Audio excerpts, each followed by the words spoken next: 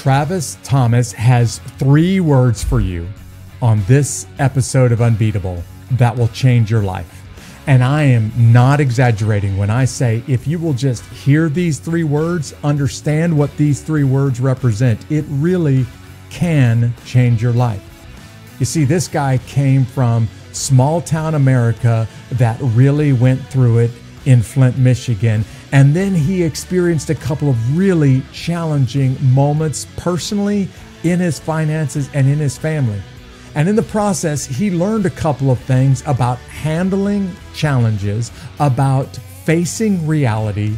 Let's just call it, he figured out how to be unbeatable. And he teaches people how to, here's the 3 words, live, yes, and. I promise you, you are going to be challenged. You're going to be fired up after you hear from my guest, Travis Thomas, on this episode of Unbeatable. These stories of triumph over adversity will help you handle your toughest days in life and become unbeatable. Travis, thank you for being my guest on this episode of Unbeatable. Thank you, Jeff. And it's an honor. It's a pleasure. Thanks for having me.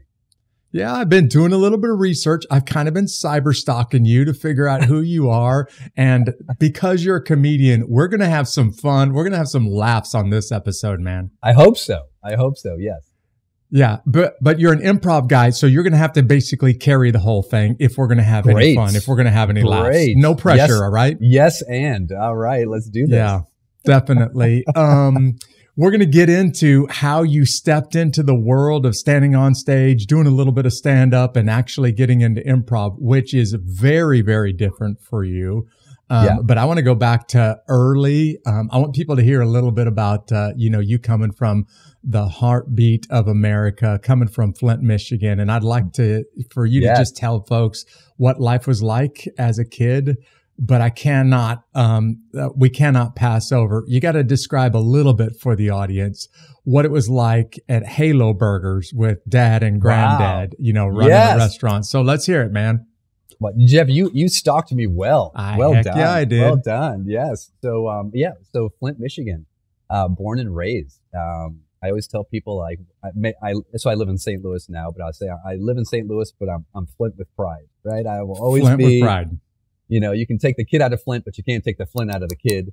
And you can't take the water out of Flint at all, right? No, now. You don't want to. You don't want to. Yes, Flint, whether it's the water crisis or whether it's General Motors, it is, when you think of Midwestern town of people that just endure and are tough, resilient people. I don't think I'm one of them, but Flint sort of represents that. And so, I grew up in Flint in the 80s when, General Motors was sort of at its peak, but then it started, moving plants to other parts of the country, other parts of the world. And all of a sudden this thriving town that was so dependent on one industry really kind of went through it. And, my grandfather started a hamburger business, back in the 60s called Halo Burger. My dad took it over right when I was born because my grandfather passed away pretty suddenly. And so, oh, really? Here I am as so I'm a kid in Flint and I'm growing up and, I think maybe my dad had 10 restaurants kind of in the Flint, mid-Michigan area. Oh, he was a franchisee. Yeah. Well, it wasn't a franchise. It was they were just self-owned, right? Really? And so, okay.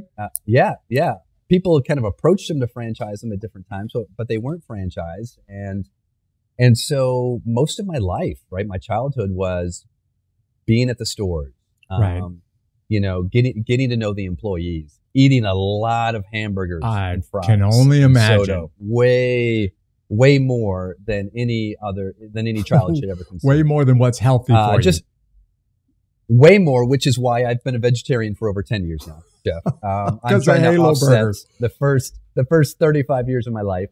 And so, but for a kid, it was great. And everyone loved their Halo burgers, right? In the mid-Michigan area. And so I'm the Halo burger kid.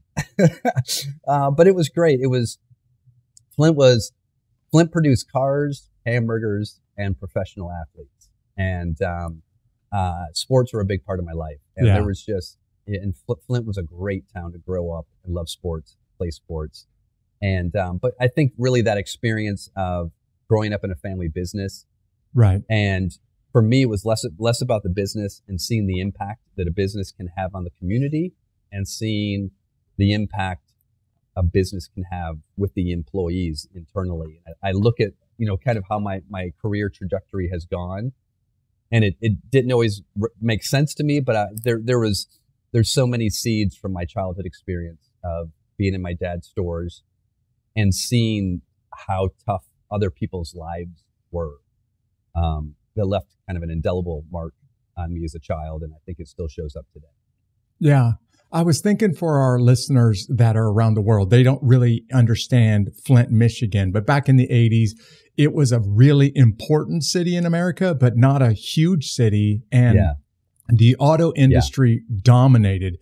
And then it just occurred to me, if you're a kid and dad has 10 hamburger stores in Flint and the surrounding area, and then Flint goes through it, well, your father's business goes through it, your family's going through it. You may not notice how bad it is, but it's all around you every day.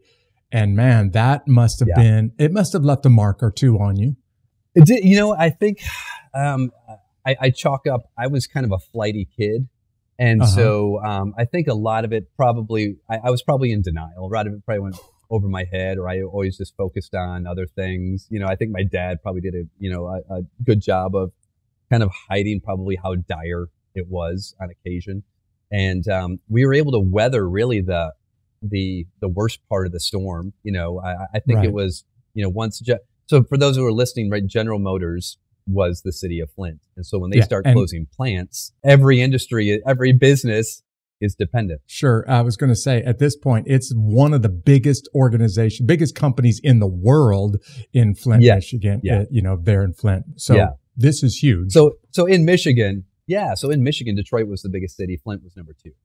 And I think on that top 10 list now, it's barely even the top 10. Right. It's just a small town. And so in the span of a couple of years, Flint turned into a ghost town in certain neighborhoods. And so, and to be able to kind of, I think we had maybe 15 stores. He had 14, 15 stores at one point, and we had to go down to like 9, which, it was just a really, really tumultuous time.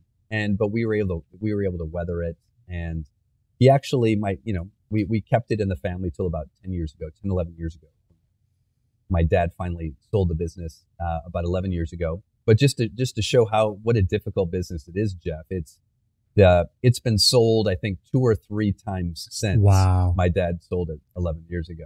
Yeah. And so, the food service industry is a really, really difficult industry to be in. And so it was, but it was, for me, again, it represents so much of what shaped me.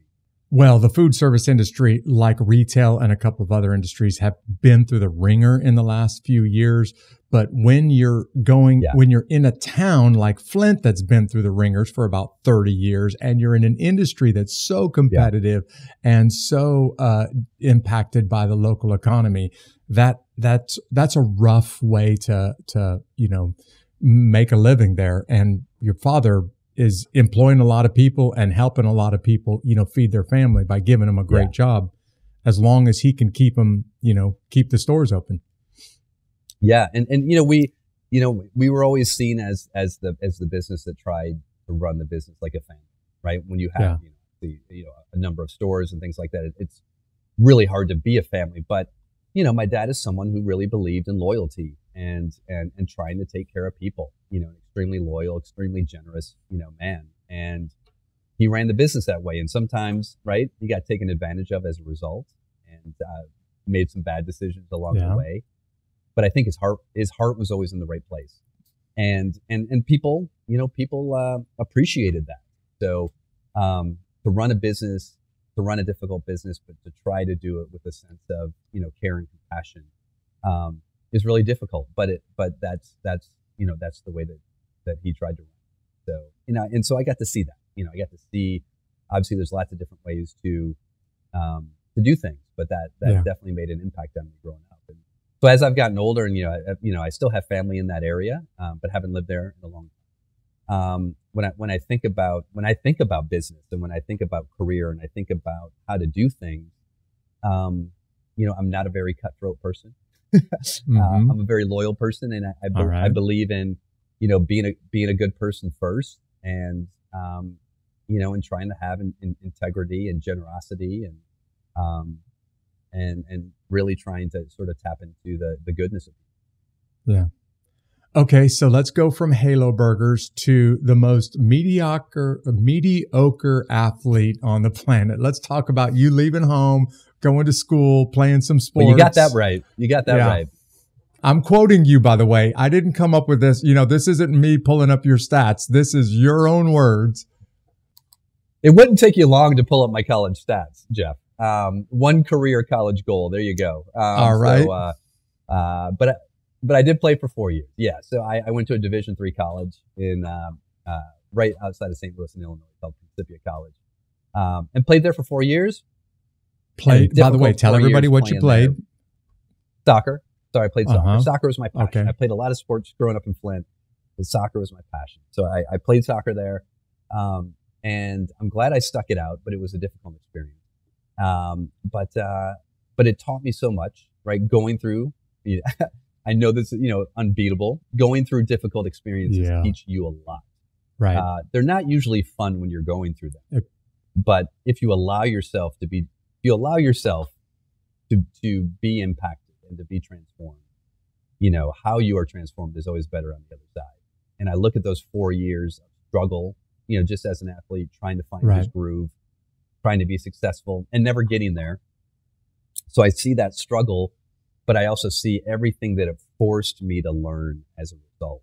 And even if some of those lessons were slow, and even if some of those lessons really didn't take, place, they didn't really hit until probably maybe a few years outside of school, that I was like, oh yes, that's what was going on. That's what I needed to do. That's what I learned from that. But I stuck with it. I ended up graduating, going back home to Flint, and immediately becoming the assistant coach at my high school that I went to for 3 years, and just loved it.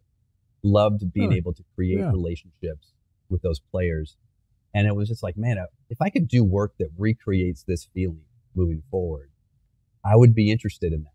But at the time, I didn't know what that was. And so, my wife and I got married right out of school.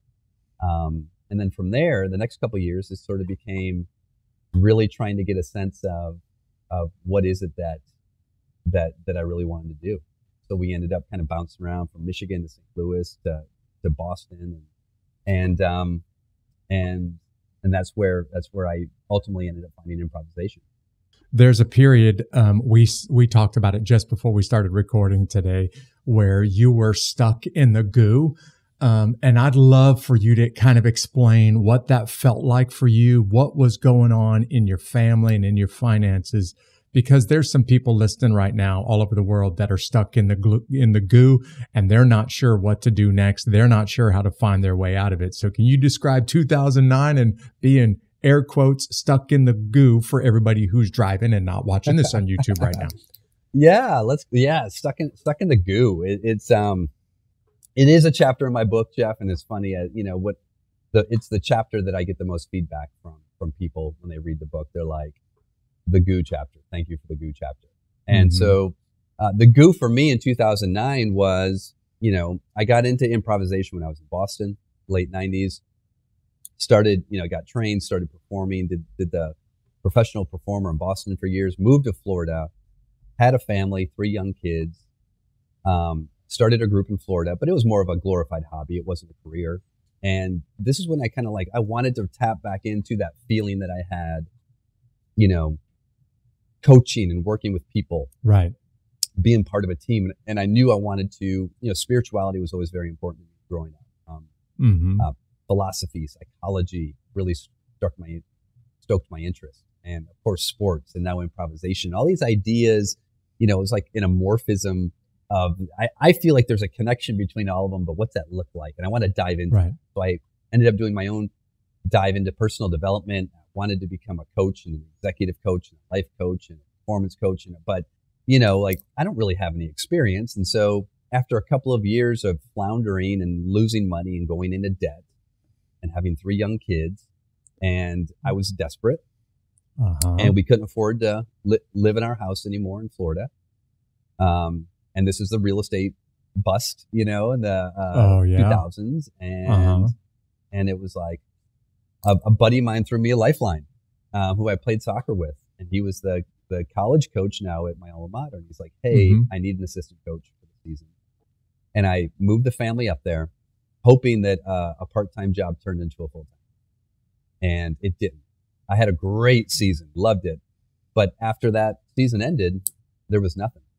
Well, wait a second. I got to pause you for just a second to make sure I hear what's going on. So you had dreams of making it big. I'm living in Florida. I got some plans in place. And then those dreams come crashing in around you. And you go back to your alma mater for an assistant coaching job that's part-time. And there's no way that's going to feed a family of 5, right? That's where we're at right now? Yeah, absolutely. Right. Yeah. Right. So, but my faith was, yeah, thank you for putting it in context. And so, the season ends, and I was like, now what? I thought there would be some full-time opportunities, and there weren't. And another friend of mine threw me another lifeline, but it was a smaller lifeline. He said, hey, he was the athletic director at a high school here in St. Louis, and he said, hey, the JV basketball coach needs an assistant. The JV basketball coach needs JV basketball assistant coach. Put that on your resume. Assistant. Wow. Yes. And I said, I don't play basketball. And he's like, just be the character guy.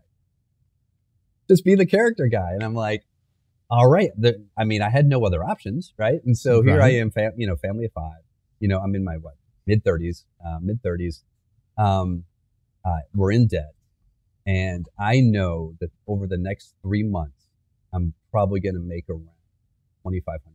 Oh man! Right, trying to take care of my family, and that's all I have going. Right, that's all I have going. And I remember, because I'm back in St. Louis now. We're recently back in St. Louis. And I remember driving around. I can still remember the road, and just driving, and just having no earthly idea, Jeff, how this was. Like, where was this path going? And I remember driving and just feeling like a huge failure. Just individually, I felt like a failure. As a husband, I felt like a failure. As a father, I felt like a failure. And just like, all right, God, like, I got nothing. Right. Like, I've got no idea. How is this going to work out? And what do you want me to do? Right? I will. Yeah. Right? Like, I am listening, praying. Listen, what do you want me to do? I'll do it. And I always laugh, Jeff, like, no, like there was no like, lifeline that was thrown to me that was like having to sell my soul to the devil just to make a quick buck. Thank God they didn't, because I probably would have taken it, but that wasn't thrown at me. So I had to stay on the path that felt genuine and purposeful to what I was trying to do, which was keep doing what you're doing, even if you don't see a way out.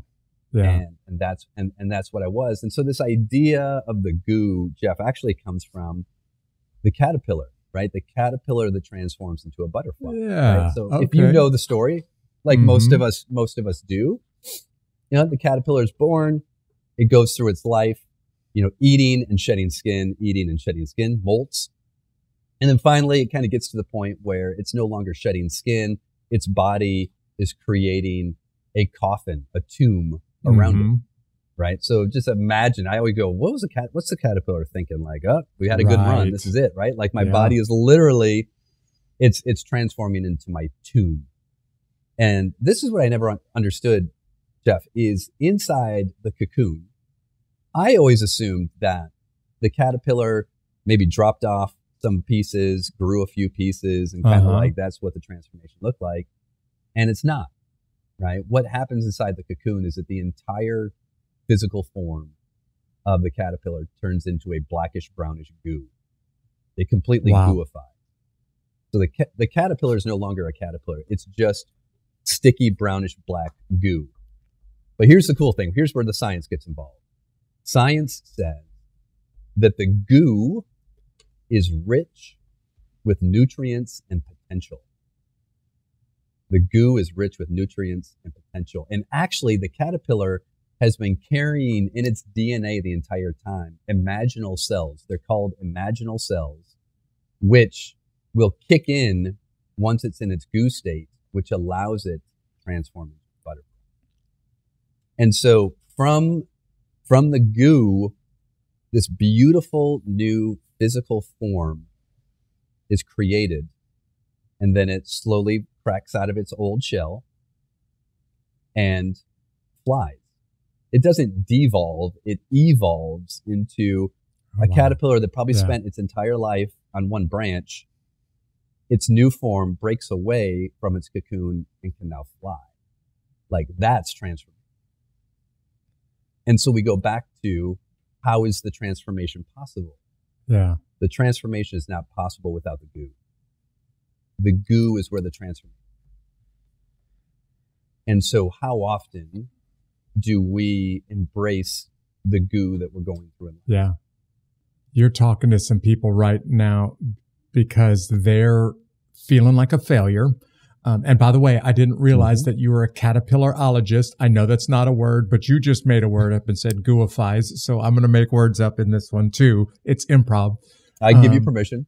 But man, you're talking to a lot of people right now. A mom who feels like a failure because she doesn't know what she's doing and the kids are not, responding the way they're supposed to. Or the guy who is giving it everything at work, but it's not getting any better. It's just getting worse. And they're all looking for the exit and they're thinking, how do I get out of this? How do I change it? How do I make stuff better? And it's hard. As you're talking, I'm thinking it is hard to stay in the goo. It's easy to want to get out of the goo, but beautiful stuff can happen in the goo if you'll stay in the goo. Man, you're talking to me right now. Yeah, it's a helpful analogy because it's a beautiful analogy because the actual going through it is so darn. Yeah. And it's helped me get through other goo experiences. And if, I'll catch myself, so often when we're going through those goo experiences, Jeff, all we keep asking ourselves is, when is this going to be over? Right? When is this going to be over? Yeah. When is this going to be over? And if we can catch ourselves and actually shift it to, wow, imagine how I'm being. Right. Wow. Yeah. Imagine how much better, stronger, wiser, more resilient. Because here's the thing. No one accomplishes anything if they haven't gone through endless goo experience. Oh, absolutely. It's the only way. It's the only way. Because the easy path doesn't create any strength. Right? There's no courage. There's no courage in the easy path, right? What is required for courage? Fear is required for courage, right? Like when people are like, I just want to be fearless. I'm like, why? Why do you want to be fearless? Right. Right? If you're doing something and you're fearless, you're not growing from it. It's called comfort, right? Courage is fear is a necessity. Uh-huh. And why do we, I'm speaking to one right now. Why do we look up to people who are courageous? Yeah. Because it's the ability to do what needs to be done, even in the face of it. And that's what the goo is. I'm telling you, there's somebody who's listening to this podcast while they're on the way to the gym. They're doing chores at the house. They're driving right now. And they're like, man, I am right in the middle of it. And you're talking to them right where they're at right now, Travis. Yeah. And so whoever that is that's listening right now, remember, the goo is good. Right? The goo is good. Right? What you're experiencing is not easy, but the goo is good. And it's not about, Jeff, it's not about knowing what the transformation is going to look like. It's surrendering to the transformation and trusting that the transformation is going to be better. Right. Right. The butterfly, the caterpillar never transforms into a less evolved idea. Right. It's always propelled forward. And so, another good friend of mine always uses the analogy of, how are bonds created in welding, right? A bond is created through heat and pressure, right? You need the heat and you need the pressure, right, to create a unbreakable bond. If you don't have heat, or you don't have pressure, you don't have a bond. It's too flimsy. It hasn't gone through that goo, which is required to create that strength. Yeah, what whether it's a house built, saying. whether it's a house built on sand or right, it has to be built. It has to be built on strength, and strength cannot come artificially. What that friend is saying is exactly what this podcast stands for, man. When you're facing the heat, when you're facing the pressure, the people that are really unbeatable don't run from it. They actually get stronger in the middle of it. But every episode we say the same thing. It ain't easy, man. All of us feel the desire to run and to quit, and running and quitting will never become a beautiful butterfly. Running and quitting leaves the process before it's over with. Absolutely. Hey. And again, the thing that I try to give permission, to people, Jeff, is that the permission for it to be difficult. Right. It's okay if it's difficult. It's okay if you're scared. It's okay if you're nervous. It's okay if you're afraid. It's okay if you're frustrated. Like, that is all normal. But please keep going. Yeah. Hey, Travis, we have a sponsor. It's Go Ministries, and these guys and gals, they just help pour into people, invest in them, develop them a little bit. And then the ultimate goal is to deploy them to make a huge difference around the world. And they recognize it's not going to be easy, but we're going to deploy you anyway. I want you to hold on for just a second, because after this commercial spot, we're going to come back and talk about what it looks like to really face fear. And I'm talking about one of the greatest fears of every human being on the planet. You have done it repeatedly.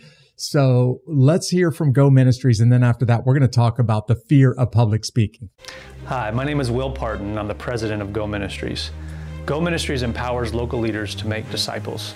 Over the past 30 years, I've seen our ministry go from one family, one church, and one school to over 300 local leaders making disciples in 150 different communities through church planting, sports, and medical. And we're getting ready to expand into other countries. The way that we define a disciple-making culture is when mentorship, mission, and multiplication are present. When there's that one-on-one mentorship between two people that are sharing the gospel, we believe that discipleship is taking place. And then when a group of people are gathering together and they're on mission together, serving their community that surrounds them, that's another part of discipleship. And then lastly, you can't be a disciple or disciple maker if multiplication isn't the final goal. So would you please join us in our disciple-making movement and our disciple-making culture by going to gomen.org.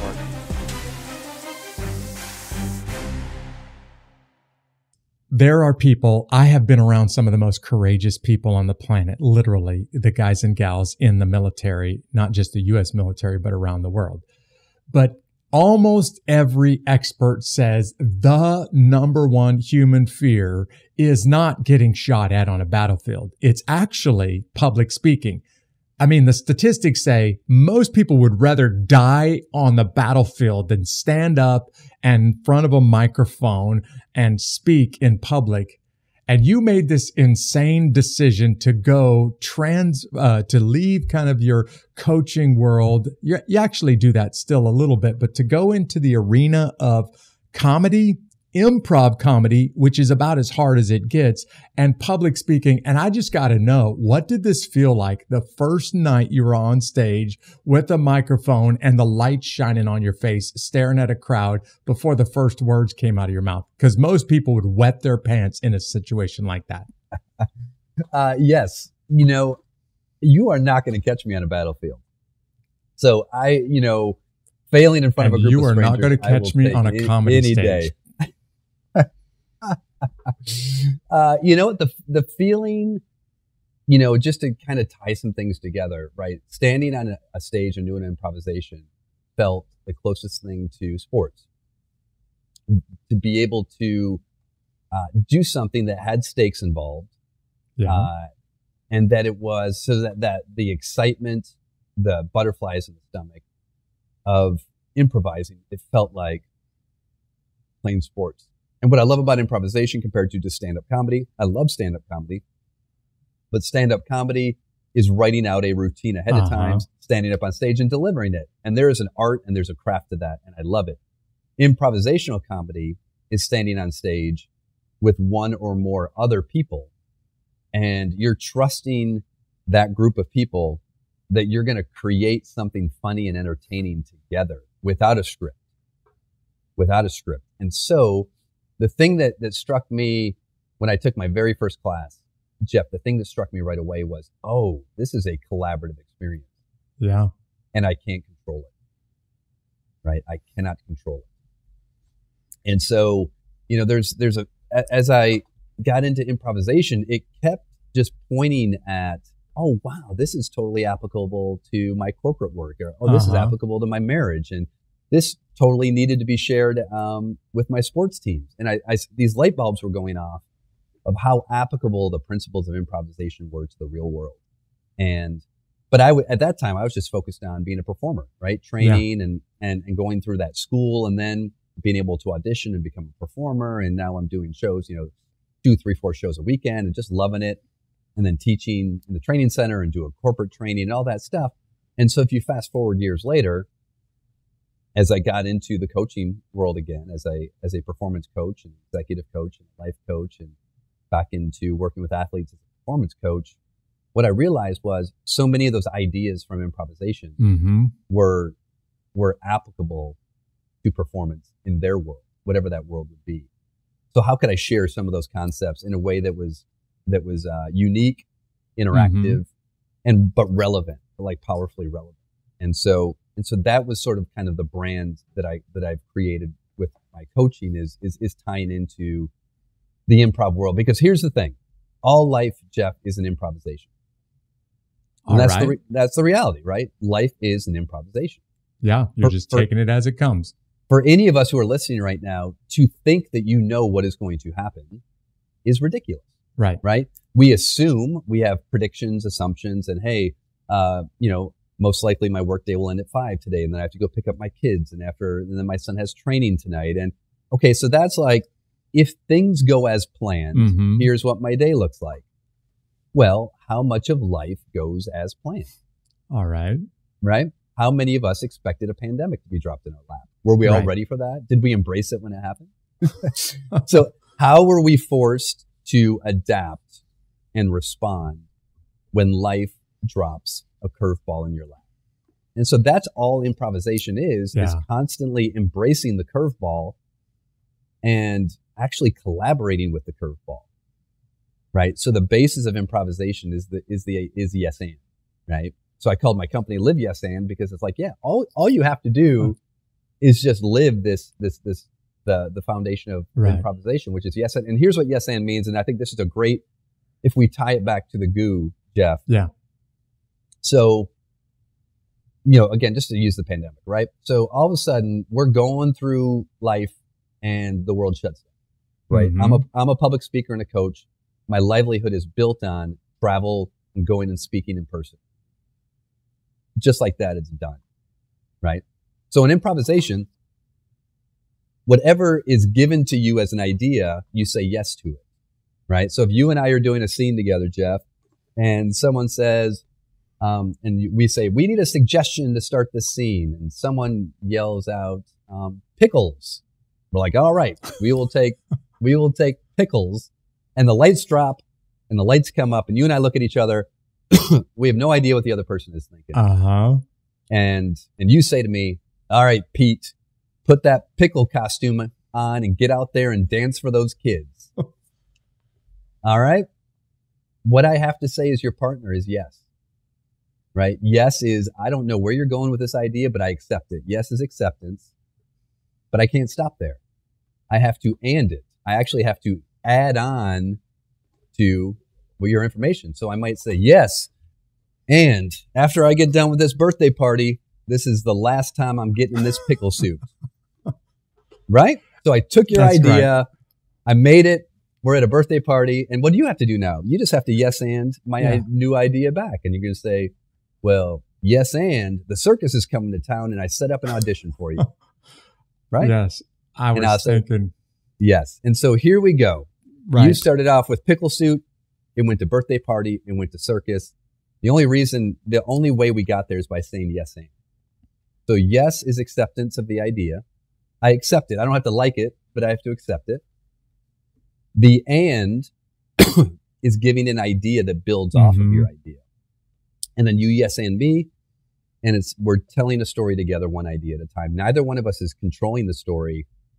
We're influencing the story based on how we respond. Travis, thank you for that, because I just got this beautiful mental image of you in a pickle costume dancing in front of a bunch of kids, and it was so awesome. Hey, totally random question. Yeah. Do you have a genius level IQ or what? No, probably the furthest thing from it. Yeah. I have always told my wife, comedians are very, very intelligent people, but the improv comedians, those guys and gals have to be genius, because the ability to react and to respond intelligently on the fly like that, it blows my mind.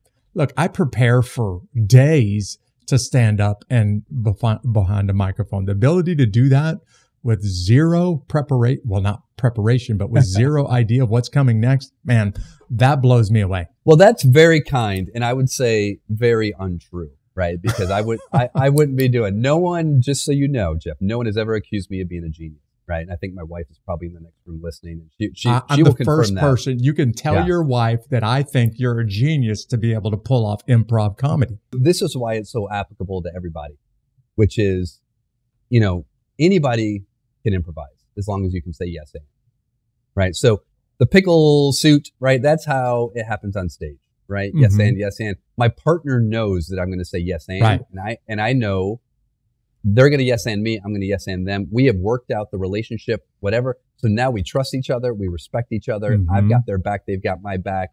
Boom. Safety, right? I have your back. Yes and. So all we're doing is we're collaborating with the new idea. So if we just take that off the stage and we bring that into, obviously I was using the pandemic as an example, but I bring that to the listener who is maybe has received some health news that's not favorable, right? And so what do we do when we receive news that scares us or disappoints us or that we don't like, right? We tend to our immediate response, we want to say no. No, right. Can't be right. That's right. Can't be happening, or it shouldn't be happening to me. It's not fair. It's not my fault. Yada yada yada yada yada. Right? It's that victim mindset of denial, right? Which is totally normal. It makes you human, but not healthy. Totally normal, but not healthy. But not healthy, because you cannot progress until you say yes. Yeah. Yes is acceptance, Jeff, right? If I've received a difficult health, news diagnosis, I don't have to like it, but I have to say yes. Okay, yep. That's what I'm dealing with. Right? We cannot control 100% of what happens to us. And that can be really, really scary. Yeah. And we get to control 100% of how we respond. Yeah, there it is right there. Boom. People need to hear that one again. I need you to say that one more time. So we cannot control 100% of what happens to us. And we control 100% of how we respond. That is the power of our and, is the response. We're not arguing with reality. Right. We accept it with the yes. This is, all right, this is my new reality. Yes. Do I have to like it? No. But do I have to accept it? Yes. And what am I going to do about it? Right. How am I going to respond to it? And so this is living yes and.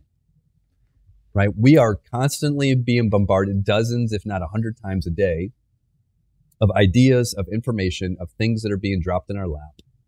Some of them we like, some of them we don't. Regardless of whether we like it or not, we have to accept them and say, yeah, this is happening, and what am I going to do about it? So when I'm really clear about who I am and what I'm about, right? What are my values, right? What's my purpose, my mission in life? What are my intentions? How do I want to treat people? What's the impact I want to have on the people that I love?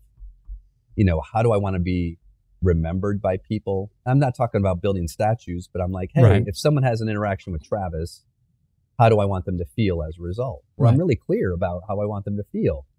So regardless of what's happening to me, I'm going to accept what's happening to me. How I respond is going to be based on accepting the reality and responding from the best version of myself that's true to myself. And so that's my and response.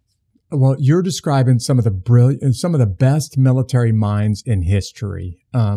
Those guys and gals, those brilliant tacticianers, the guys and gals that are brilliant at strategy, they all basically practice the same philosophy. It actually was quoted, maybe the best quote I've ever heard, by Mike Tyson, the famous boxer, who said, everybody goes into the ring with a plan, and then the plan goes out the window when you get punched in the face the first time. And the greatest military minds out there, they all have this, hey, I've got an idea. I also have an idea of what we're going to do. I've got an idea of what the enemy is going to do. But when the first bullets go over your head, that idea can totally go out the window. And now I have two reactions. I can either sit around and complain and pout. This, in your terminology, is the no but person, or I can be the yes and. Okay, I don't like it. It just happened. I don't have a choice because it just happened to me. How am I going to respond to it? And those are the most brilliant military minds on the planet. The people that don't try to dismiss reality, but they just take what's given to them and figure out a way to make it work. Absolutely. That's it's really, really difficult to do. Yeah.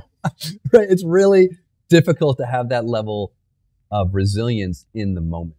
And so when I work with people, when I work with athletes, work with organizations, what we're trying to do is not be perfect, but can we respond more quickly? Right. Can we create a culture, a mindset and a culture that allows us to respond more quickly so that we don't get stuck as long as we usually get stuck? Right. Yeah. Can we cut, 5 minutes into 60 seconds? Can we, because we're human, so we're always going to get stuck. But so when we notice that we're making excuses or we're blaming or we're complaining, let's use those as red flags that allow us to notice it so that we can now shift away from it into our and response, right? I like to call living yes and, so when you're demonstrating this yes and mindset is you are in radical collaboration with reality. Oh, I like this. I'm writing that down right now. I don't have to like it, but that's what's happening. It's my new reality. So the best possible result is going to be if I actually collaborate with it instead of trying to deny it or ignore it. Yeah, and I've seen some of the best athletes out there, literally some of the most talented athletes on the planet, that when the plan doesn't go the way they expect it to go, they just fall apart because they put all of this preparation, all of this training into a plan. And then you have some of these guys and gals that are really pretty good, but they're not the greatest athletes, but they're able to react. They're able to respond, and they're able to do stuff that's just magnificent on the court, on the field, whatever, because they don't try to force a plan that's not happening anymore. They just react to what's been thrown at them. Absolutely. Absolutely. And I think oftentimes it is the outcome becomes the distraction. And so when things aren't going well, we get fixated on the outcome. And when we get fixated on the outcome, what it takes us away from is actually what is happening. And so that idea, right? So, I'll tell you why I'm not a genius. So the ability to do improvisation really well is actually taking the complex and making it. And so improvisation done well, all I'm doing is I don't have to think of a lot of things. All I have to do is listen and respond to the new idea. That's it. And if I can shut out the rest of the distractions that are trying to make me feel nervous, that are trying to make me feel scared, that are trying to pull my attention away, that's just the distractions in life that we're constantly dealing with. But if we always are able to make it small and to ask ourselves, all right, what can I do right now? right? Yeah. What can I do right now to respond to the current, right? Block out everything else. What can I do right now? And so if I can just stack moments, right? If I can take care of this moment, which is going to lead me to this moment, and yes and yes and yes and what my yes and again has to be based off of something. Well, my yes and is based off of who I am at my best. Right. The guy or the gal that's not familiar with your company, we're talking about a company that was built on this concept. The book that you wrote that came out in 2016, Living Yes And. I want you to talk to them for just a little bit about your book and about the company, because there really are two types of people on the planet, right? There are those no but people, and then there are the yes and people. And I really think some that are listening right now are the no but people, but they want to become a yes and person. So would you just kind of talk to them about your book, talk to them about your company, and talk to them about how they can they can go from the no but caterpillar to the yes and butterfly. Well, and the great thing is, it's like, teach what you struggle with, right, Jeff? And so by me having to teach yes and, it forces me to be better at yes. Because like anyone listening who might feel like they're a no butter, like I can slip into that really, really easy. And then I look at my company and I'm like, I got to be accountable. Right. And so it's a reminder.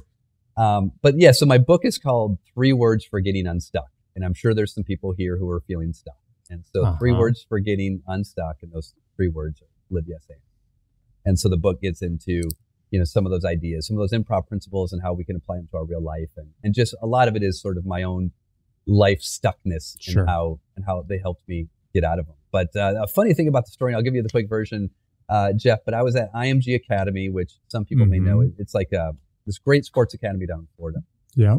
Athletes all over the world come there to train and try to become college athletes and professional athletes. And I was there during a time period, and I was working with the under 17 boys national team as a leadership coach. I worked with all the kids on campus as a leadership coach. And again, I love soccer, so anytime I could work with the soccer players, it was great. So I did a session for these U17 players, and in the back of the room was a gentleman that was representing the national team, senior national team. And he was in my session, and he came up to me after. He's like, hey, I did an improv session. I did a yes and. And he's like, hey, that session was great. Jurgen Klinsmann, who was the coach of the national team at the time, he would really love that session. Would you fly to Los Angeles and do it for the national team? Right? This is like 2015, early 2015. And I'm like, wait a second. Are you kidding me? Like, you're going to fly me out to LA. I'm going to get to speak to the men's national team and do this in front of them. Like, this is like, check it off the list. This is dream stuff. And he's like, let me get back with you. And a couple of days goes by, and he gets back with me. He's like, I'm sorry. The schedule changed. Right? We can't use you now, but maybe we can do something in the future. And I was like, oh, okay. I appreciate it. Thanks for, And so I was like bummed, right? So what did I do? I called my manager, said, hey, I'm going to be in a little bit late today. I'm going to go to Starbucks and get some work done there and drown in some caffeine, drown my sorrows in some caffeine. And so I went to Starbucks, and I was like, am I ever going to get an opportunity to do that cool again? Right? Questions that a lot of us have asked, right? And this gentleman sits down next to me, Jeff. Never met him before, but I've seen him on campus. He was the parent of a tennis player. And he sits down next to me, unprovoked, and he introduces himself. He's like, hey, I've watched your sessions before. He goes, you're really good. I was like, oh, wow. Thank you. Appreciate that. And he goes, I know you're not asking for advice, but he goes, I don't think you're going to be here very long because you'll do better off being on your own. And he said, what you need to do is like total angel, right? Angel out of nowhere, sits on my shoulder. He goes, yeah. You'll do better things on your own. He goes, but you know what you need to do? You need to write a book. I was like, okay, well, I wanted to write a book. He goes, you need to write a book. He goes, it doesn't even need to be a good book. But if you're a published author. It doesn't even have to be good. Just write something. He like, now you are author, speaker, coach. There you go. And I laughed. I was like, oh, yeah. And so he goes, so those are just my 2 cents. And he got up and he walked away. And again, I'd been wanting to write a book for a long time. And in that moment, he said, write the book. I opened up my computer and I wrote the introduction. Really? I knew what the book was, right? because I didn't have the business yet. Wow. Live Yes and wasn't the business. I'd been doing these things, but I was working for IMG. So I'm like, okay, I'm writing the book. And I started writing the introduction that day. Fast forward, I leave IMG 4 or 5 months later to go off on my own. I start my company, Live Yes and, in 2015. I finished the book and published it in 2016. And, you know, and now I'm just kind of like in that wilderness again of leap and the net will appear, right? I'm in the wilderness of like, how is this going to work out? I don't know. But I'm doing more speaking now. And because of my contacts, different college and pro teams are bringing me in to do some work, and I'm doing my thing and, you know, finding some success, but super, super slow. And now we're in, you know, late 2019, and the book's been out for 3 years, and I've been using it. You know, I think it's a really good book, and I've been using it sort of as a calling card. And I'm like, you know what? I'm going to send a book to the head coach of the U.S. men's national team, who at that point is Greg Berhalter, and had been on the job for a year, right? So, Jeff, you're an author. You know how often sending a cold copy to someone turns into something. It the works answer's usually 0% of the time. Zero. It's wasted shipping cost is what it is. So that's the argument I'm having in my head when I'm like, I should send Greg a book. And the other voice is saying, Travis, you're wasting 5 minutes writing that note. You're wasting a drive to the post office, and you're wasting the $3.26 of media mail to send him that book.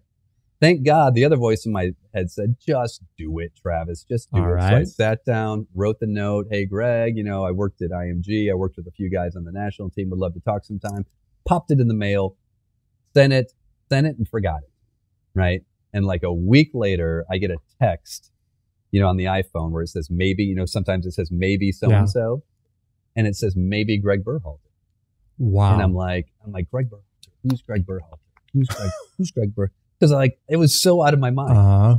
Who's Greg? And I asked my wife, I said, hey, Halster, who's Greg Berhalter? She's like, I don't know. You've been speaking a lot recently. You give your book away. It's probably someone you gave your book to. And I was like, yeah, wait a second. No, I know that name. This is how, like, I followed Greg my whole life. Right. We're the same age. Like, he's, you know, so I'm like, Greg, I Googled it. I'm like, oh my God, no way. He got my book. I sent it to the Soccer House. I didn't even send it to his home. Like, U.S. Soccer House care of Greg Berhalter. Not only did he actually get it, Miracle 1, he opened it, and Miracle 2. And then he sends me a text. Thanks, Travis, for the book. I look forward to reading it. And now I'm thinking that's where the story ends, Jeff, right? Because like, that was nice of him to do. I'm dancing around the house because I have his cell phone number. I got Greg's cell phone number, right? And then again, it's done. It's over with. I said, oh, hey, thanks, Greg. You know, would love to talk sometime. Love the team. And I'm thinking it's done. Fast forward 2 weeks later, same text. Do you have time to chat? Wow. And I'm like, yeah, yes, I'm in a do. meeting. Yes. How about later this afternoon? So we get on the phone, and I'm like, of course I'm nervous, but I'm like, hey, how's everything going? He's, you know, super cordial. We're super nice. And I start telling him about myself, and he cuts me off. Jeff, he goes, no. You don't need to tell me about yourself. I read your book. Wow. And I was like, oh, wow. Okay. Like, hey, I know you're super busy. What's up? And now he just dumps on me. He's like, hey, I've been on the job for a year. Here's the culture I'm trying to create. After reading your book, seeing your skill set, seeing different things that you can do, would you be interested in coming in and doing some work with the national team? And then he asked the question, what does your year look like? What? And I'm like, flexible. Yeah. It all of a sudden just became very flexible. Very open. And so long story short, he hired me as a 6-month contractor. 6 months turned into 3 years, turned into me going to Qatar for the World Cup, to being a part of the team, and being like in the coach's room at the table for a 3-year experience of just living, you know, just the opportunity of a life. All the listeners who don't understand where we are right now in the United States, this is the first time there was ever a men's team that looked like they were going to be able to show up and to perform. And I'm just going to say it. It's 100% Travis's the 100% the reason why they did so well. Absolutely. Everyone's saying the same thing, Jeff. You're just saying what everyone's saying. Yes. And so what I love about it was, I mean, I'm just so, you know, again, I'm so grateful for that experience. Right. But it wasn't, Jeff, until I reflected back on it. I was like, when did I decide to write the book? Yeah. I decided to write the book when going and talking to the team 5 years previously didn't work out. Yeah. And this gentleman says, you're not going to be here long. You need to write a book. And it's the book that I started writing that morning that I sent to Greg. Wow. Almost 4 years later, that got me not just 60 minutes with the team, it got me 3 years with the team. Basically, what I heard you saying is that you had coffee with the prophet Elijah at Starbucks. He just happened to tell you, write a book because you're going to become super famous and do a whole lot of cool stuff. And shameless plug, because guess where he and I met officially to close the deal that I was going to work with the team? Where? Starbucks, right? So the story begins and ends in Starbucks, where he gives me a PowerPoint presentation of the culture that he was trying to create. And, it was, again, like if we, Jeff, you and I know, like if we try to outline how our experience is going to go. Yeah, right. Right. We'll never do anything. And so, right, when I decided to write the book that morning, it wasn't, hey, 5 years from now, I'm going to send it to the coach and he's going to hire me. It was like, no. Oh, this was the nudge. This was the setback. This was the little motivation that pushed me over that hill. That was like, it's time to do that thing that you've been putting off. It's time to take that action that you've been wanting to do. Not because I knew how it was going to work out, but because this is what I know I'm supposed to do regardless of how. That is a great way to kind of wrap this thing up. There are some people, Travis, we've already talked about it in this episode, that are in the goo right now. Yeah. And there are some that have this dream, but I'm getting up every day and I go to work in this dead-end job and I hate it. I wish I could pursue my dream, but honestly, I'm just scared. If I leave what I know to go do what I don't know, what if I fall flat on my face?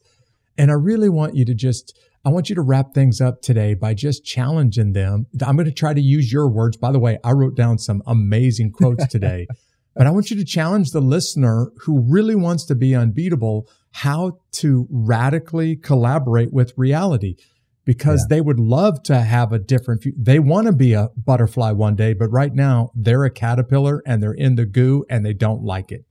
So can you just challenge them? Can you encourage them a little bit as we wrap this thing up? Yeah, Jeff. So again, if we don't take that next step, unless we know how it's going to work out, we will never take that next step. Absolutely. And so again, we have to know that who we are and what we're about. What is it that truly inspires us and motivates us and gets us excited to get out of bed in the morning?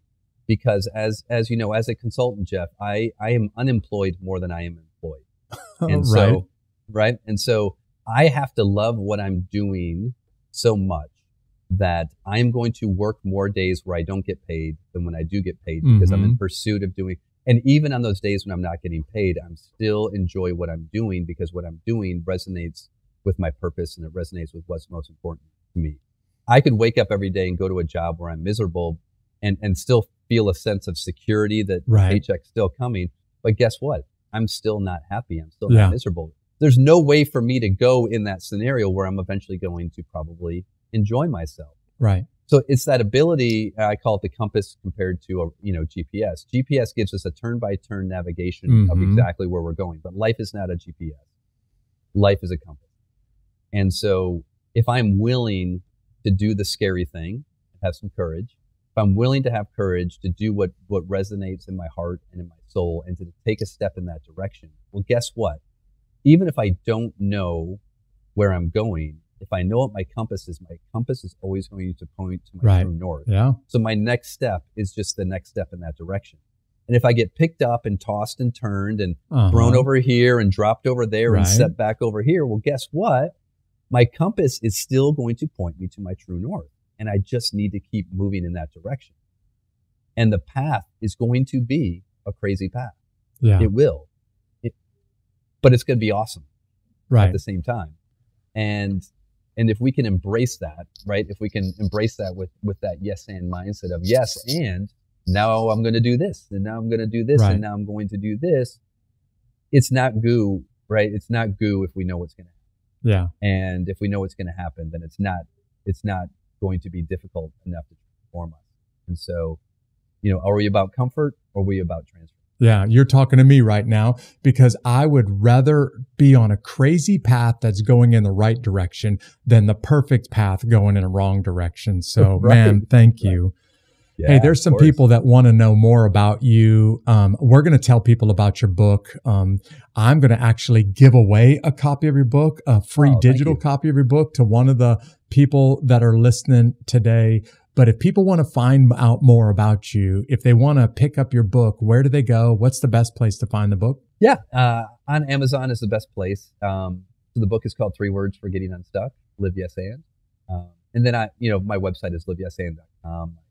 Socials are Live Yes And. So pretty easy to find. And any listener out there, I'm usually quick to respond to people as well. So always happy to interact and engage with anyone who has any questions. Yeah, Travis, you are awesome. Thank you for helping people that are in the goo become unbeatable and end up flying like a butterfly on the other side of it, man.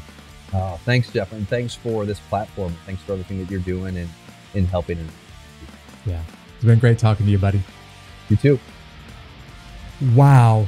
I wrote down this statement that Travis made. Don't let outcomes distract you. I think I'm guilty, maybe you are too, of being so focused on the finish line that we lose track along the way. And really what Travis does is coaching in sports, in business, in life, just helping people keep going in the direction of your values and your identity. Keep heading towards his words, the North Star. I hope you were as encouraged from this episode with Travis Thomas as I was.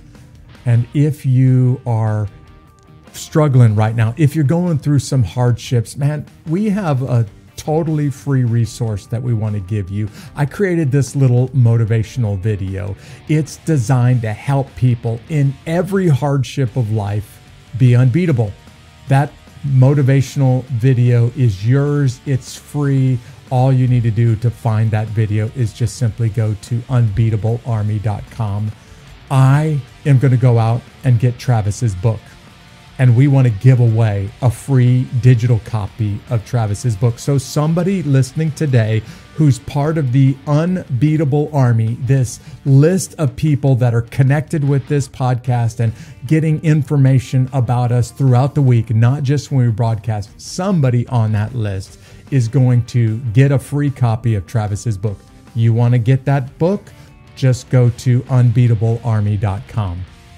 If you're not following us on social media, why don't you go ahead and sign up and subscribe? If you're not already following us on your favorite podcast platform, why don't you go ahead and subscribe however you're listening right now? But I just want to tell you, for the fans that stay connected with us all week long, you're awesome. And our fan for the week this week is not just a fan. She's a friend of mine, somebody that I've known for many years. Bridget, thank you for being so faithful and so connected to us on social media. Bridget, you are our fan of the week. And if you want to know more about Bridget, she's on Instagram, _Bridget on Instagram. Thanks for being with us this episode. See you right back here next week. God bless.